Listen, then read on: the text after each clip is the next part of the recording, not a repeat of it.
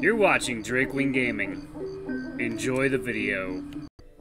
Hey guys, Nary here from Quinn Gaming. Some of you know me on Twitter, The Gaming Dragon. Today I'm coming at you with a Let's Play episode of Psychic Connections, Quinn's Path. So, it's been a little bit since we played Psychic Connections. I started doing a couple more new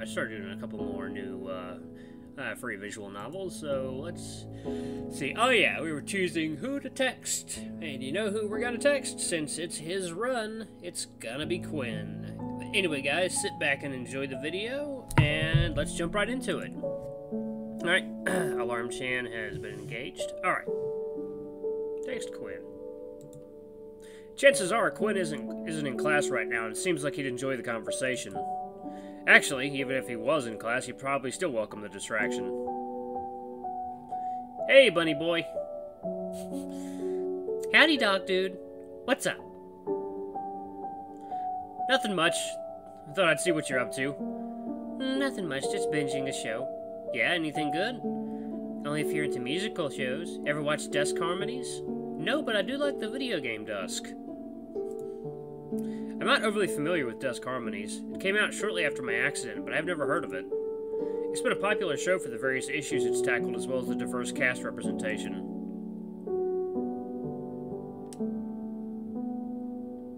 Can't say I have, though I know the lead actor is pretty cute. Oh my god, for real, he is! I made him my screensaver after seeing Season 1. I don't think my roomie appreciates me watching my shows, though. You don't think so? Well, he got really mad at me the other night for staying up too late watching internet videos. He was all grumpy and said he'd smash my computer if I didn't go to bed. Do you think he'd really do that? Nah, I doubt it. Though I know I gotta be careful not to overstep. Part of my college is learning how to be more mindful of others.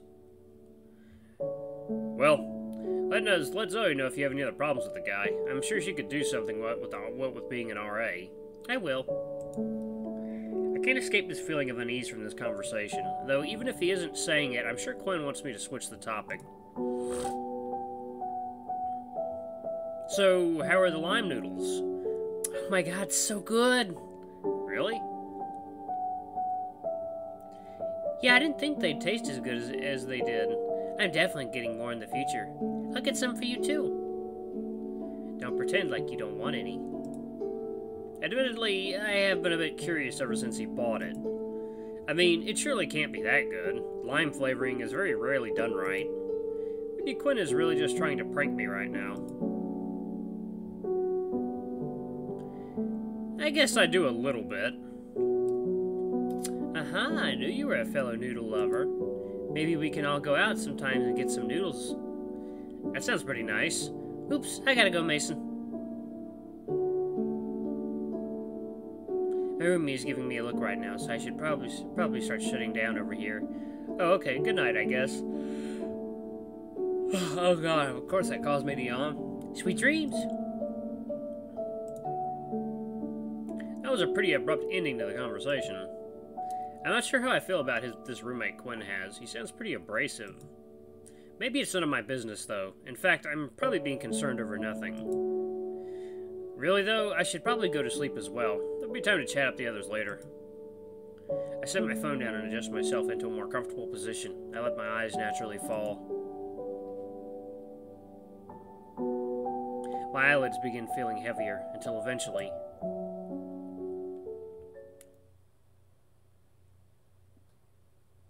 Uh-oh. It seems you've become more aware of it now. I imagine it won't be long now. Hello?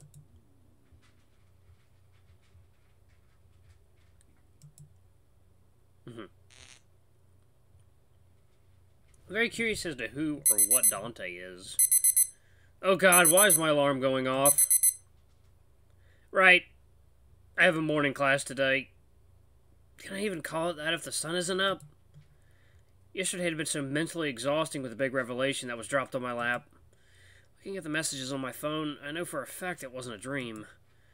Waking up this early every Wednesday is not going to be good for my mental health. I can actually hear my head pounding a bit. Hopefully this headache passes when I wake up more.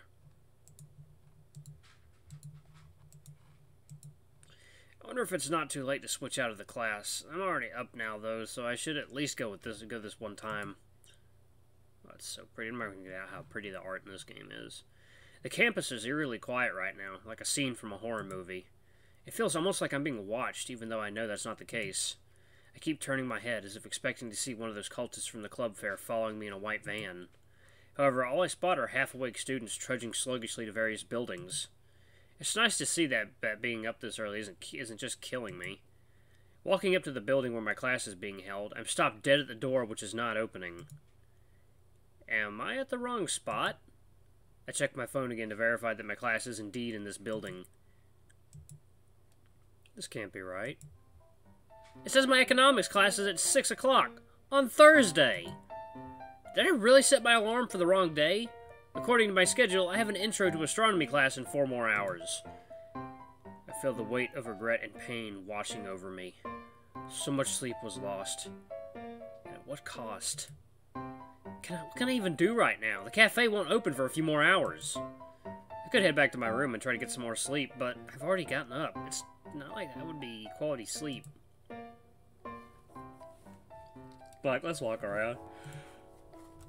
Thinking about it, I don't think I've really explored the campus much outside the orientation. Sure, I've been to the library, but that's about it. I really don't know what else campus has to offer. I should at least try to familiarize myself with the area. I walked around for a while, reaffirming what I'd learned at orientation a few days ago. I made sure I could find the gym, although I had a bit of a difficult time figuring out which door was the entrance. I also found the dining hall near the science building where my astronomy class would be held. Passing by it was a strange experience. The scent wafting from the facility was not what I expected. I thought I'd smell warm breakfast foods, and instead the air was permeating with the stench of seafood and some sort of fruit component. My curiosity was somewhat piqued, but I really wasn't hungry yet. Something about the fishy banana smell wasn't really helping either. I ended up settling on the grass near the club fair. The tables were all set up again, and the recruiters were passionately preaching to passers-by. I wonder how they can get up early in the morning, put all this together, and still have the energy to try and get others to join them. I feel like I'm running on fumes even now. Hey, it's called coffee. The sky looks so blue today. The sun feels warm beating down on me like this. It won't be long before nice days like today are replaced with colder ones like yesterday. I feel like I could just drift away like this. Let all my cares go. It's no wonder I have a headache. I have too much going on. Psychics, school, romance, and money. It'd be so easy if I just didn't have to think about it. I guess the whole thing can't be that crazy. Although, if psychics are real, what else is real? Aliens? Space is pretty big, and there are plenty of theories about ancient civilizations being influenced by otherworldly influences. Ghosts? Speaking to the dead is supposedly a thing psychics can do, right? The grass here feels nice. Hey! This voice sounds familiar. I'm probably mistaken, though. I'm sure whoever it is isn't really talking to me. Do you really think the grass is the best place to be taking a nap? Aiden! I open my eyes to the sight of Aiden standing over me. He looks extra radiant this morning. That might just be the sun shining behind him. Ugh! He has a calming smile on his face, but his eyes flash with something else. Concern, or perhaps disapproval. Maybe if I had his empathic abilities, I'd have a better idea of what he's thinking while he looks down on me. Oh, it's a pretty comfortable place to sleep if you ask me. Sure, I suppose if you're fine with dirtying your clothes and smelling like something off the ground. What are you doing here anyway? I'm the student government president. I make it a point to appear at the fair at least once a day. Right, that makes sense. I guess I just didn't think you'd get here this early. What do you mean early? Setup started an hour ago. Besides, there are only so many hours in the day. I have to be here in the initial hours if I intend to make my other appointments. Do you ever find time for yourself? Certainly, I make it a point to find an hour for leisurely reading every evening. What about all the time you spend with Zoe and the others? I don't necessarily consider that time for myself. It's true that on occasion I do find their distraction enjoyable, however, I am in attendance mostly as a favor to Zoe. Didn't Jude say that part of those meetings was to help you all cope with everything? While I cannot speak for everyone, I find that my methods of dealing are more than adequate. I am familiar with my limits, and I am in no way allowing myself to be hindered by my unique disposition. So between school and club meetings, you only have an hour to do what you want? That wouldn't be totally accurate. You make it sound as if I'm a slave to my obligations. I mean, I'm definitely thinking that, and I don't know how we can live like that. You know I can feel your doubt, right? It's fine if you don't understand. Very few people ever do. I chose my obligations, and at any point I could choose to drop them, but I don't because they're a means to an end that I desire. I guess, but don't you worry you're missing out on life? You never know what the future might hold. Well, I guess Quinn might, actually, but life has very few guarantees. I don't think I'd want to give up any more time than I could to spend living my life to the fullest. What do you mean, more time? Aiden! Do you mind coming and taking a look at this? A slender peacock interrupts the wolf's sentence. The bird waves Aiden over, carrying what looks to be a large paper banner. Whatever Aiden was about to ask was going to have to wait. Duty calls. Sorry, I have to go take care of this. We'll have to continue this another time. Aiden looks me over once more, as if thinking about what I just said before moving away to help the bird. Hey, the bird is the word. As I watch him slowly disappear into the gradually increasing crowd as more people pull onto the main campus. I can't say I particularly envy him. By choice or not, I don't think I could do what he does. I consider laying back down on the inviting grass, but it's probably a better idea to go back to my room and keep my phone charged. As I got to my door, I found my eyes drawn towards an unfamiliar face exiting the room next to mine. Dan! Oh hey, you must be my neighbor. Huh? Oh, no, sorry. I was just paying him a visit. I can see that the large hyena is slightly sweating. I guess he and his friend must have done some sort of morning workout. Oh yeah, they certainly did. He certainly fits the jock type. Name's Dan, though. You look kind of familiar. Sorry, I didn't catch your name. Mason, and I was thinking the same thing. Do we have a class together? That's what it was. I think I saw you in Calc. Anyway, it was nice meeting you, Mason, but I gotta go hit the showers. I really hope Dan becomes, like, a bigger part of the story. I want to know more about him. He's cool. He's interesting. I watch Dan as he walks away. He seems quite worn out by whatever he was doing. Yeah, it's because he was going to town on someone. Some people take the whole workout thing seriously, I guess. I don't think I could start my mornings that way. Mason, really? Come on now. You can't be this thick-headed. Come on. Back in my room, everything looks just as I left it this morning.